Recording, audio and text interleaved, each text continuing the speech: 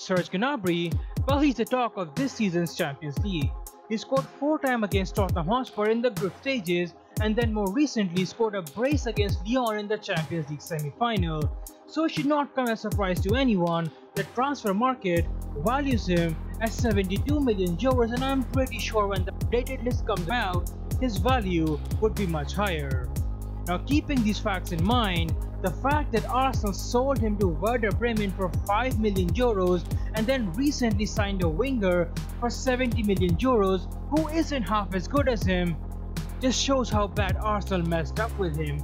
And the fact that Wenger stated that he believes that Gnabry is going to be a top player in the future just makes his sale even worse. So what happened here?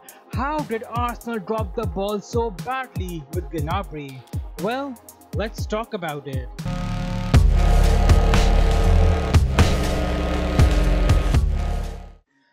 Now, the facts that I mentioned early on of Arsenal selling Gnabry for pennies on the dollar was just me being a little bit mean. The reality was, it was Serge Gnabry who wanted out.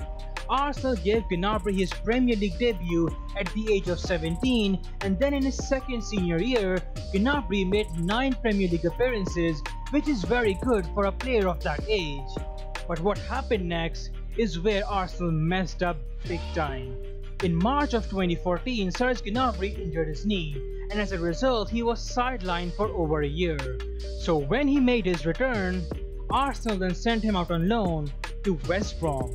Arsenal believed that a move to West Brom would see Gnabry regain his fitness, gain some momentum, and play in the Premier League a little more regularly.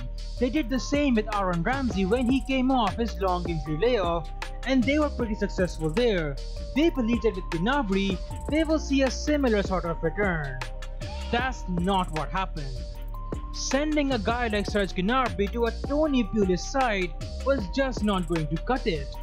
At West Brom, Tony Pulis publicly embarrassed Serge Gnabry, publicly stated that he is not going to cut it at this level, and then sent him back to Arsenal. This pretty much broke Serge Gnabry. This sort of treatment is not good for youngsters, it could ruin careers.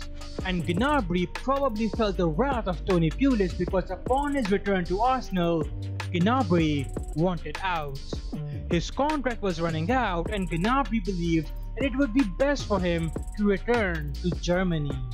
Arsene Wenger has since then stated that he wanted Serge Gnabry to stay. He believed that he had some serious talent, but the dejected Gnabry said no to his offer and headed to Werder Bremen for just 5 million euros. At Werder Bremen, Gnabry lasted only 1 season, but this was good.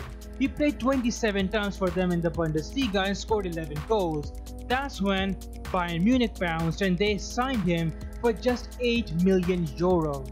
Bayern saw the same talent in him that Wenger had seen earlier, and like Wenger, Bayern believed that Gnabry was not ready for the top. So they too, like Wenger, sent him out on loan, but not to a team managed by Tony Pulis, but to Hoffenheim, who was managed by Julian Nagelsmann.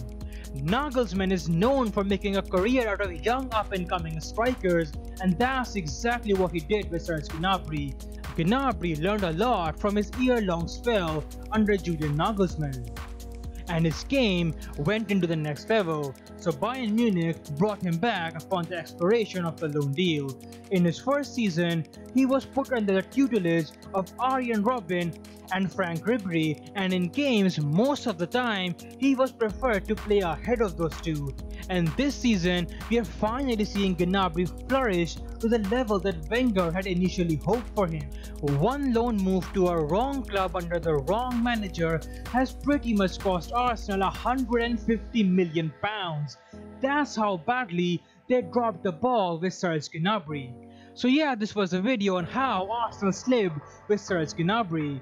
Like and subscribe, have a good day, and I will be seeing you very soon.